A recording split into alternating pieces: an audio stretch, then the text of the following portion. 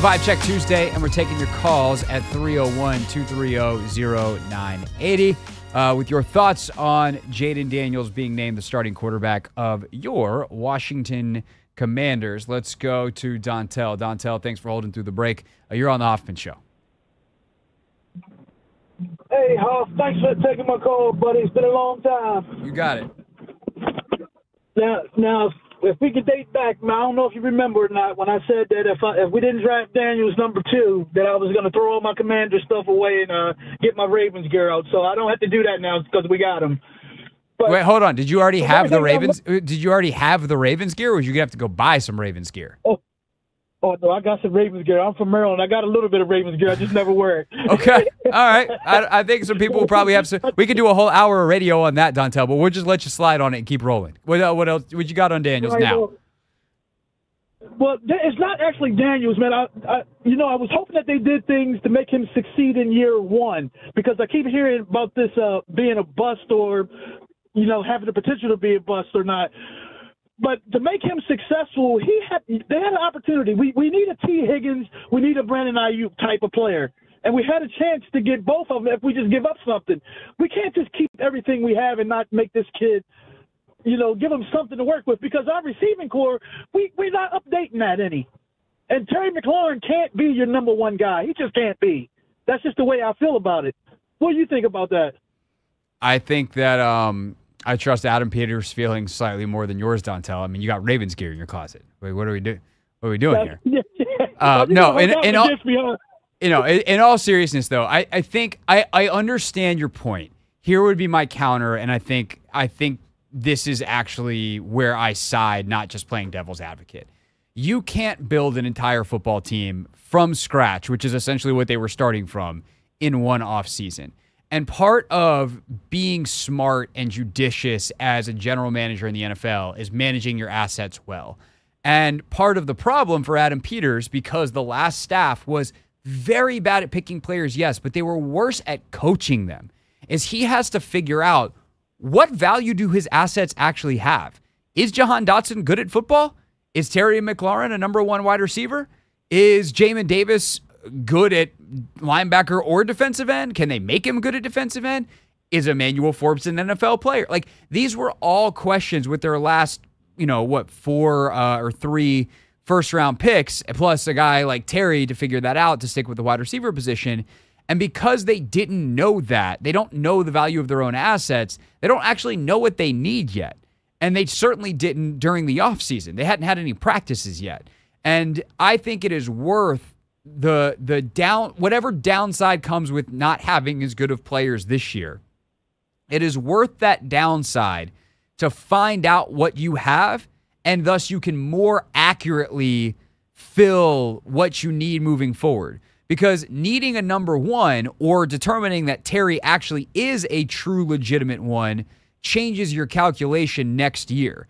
Figuring out if Jahan is useful, useless, an actual hidden gem of a star, like, they didn't know that coming in, and that changes what you're going to do. So could they have just done a more sure thing potentially and taken some long-term flexibility out by giving T. Higgins or Brandon Ayuk a ton of money and trading draft capital? Yes. But you might have the chance to acquire either one of those guys next year and have a much better idea of whether or not they actually fit what you're building and what you actually have in-house and what you're replacing or adding to. I think that's worth it. What do you think about that? I agree with you 100% on what you just said about all that.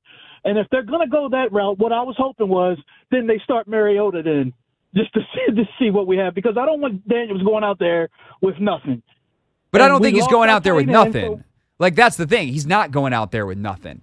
Like, Terry is... I like Terry. He's really good. I like Terry. Zach Ertz is still effective. Really, and the thing is, like, Jayden is way better than Marcus. So Jayden's good enough right now to gain experience, even if it's not going to lead you to a Super Bowl. But the experience he gains now can help you to a Super Bowl in the future. It's not like the dude's going to go out there and David Carr it, where he's surrounded by so little and he's not ready that he winds up getting ruined by bad habits. Like, Jaden's good enough now that he is his own safety flotation device. I think sitting him is, if you thought that when they drafted him, I totally get it. Seeing how this has played out, I think that's being way too wedded to an opinion you had in April. I do love Terry, though, but I don't like Doxson. I don't. So I just think Terry's the only one that we have. And then we lost our tight end. We lost Thomas and whoever else. I don't even know who our tight end is to this point now. Zach Ertz, who might be going to the Hall of Fame. Oh, Zach Ertz. Oh, he's starting, huh? Yeah. I thought we'd have somebody a little bit younger than that coming in with us. Well, I mean, Ben Sinnott got drafted, and he looks like he could be pretty good immediately. So, yeah. Okay. You have paid attention, Dontell, since April, right? You didn't just go on a bender after they drafted Daniels, because there's a lot of stuff here that were okay. I'm just. But I was hoping they went and got Higgins, man. I really love T. Higgins. We just hadn't have anything like that for a while, but. All right, Dontell, we got to run. I think you should draft T. Higgins in fantasy. Thanks for calling. All right, that's Dontell, everybody. Anthony, how many people in your life do you know that have Ravens and Commanders gear? I don't think I know one. We know Dontell. Oh, well, yeah, Dontell. We know Dontell now. I guess he has the best of both worlds. I mean, he's ready. He's ready to jump ship. Look, if you're a child and you've grown up in this area in the last 20 years, and you have and you could be like, my dad seems miserable every Sunday, and my friends who wear purple, they seem happy. Dad, I'm going to wear purple. I get it. To be a grown adult and have both teams, like, even if you kind of root for both teams because you live in Maryland, I get it.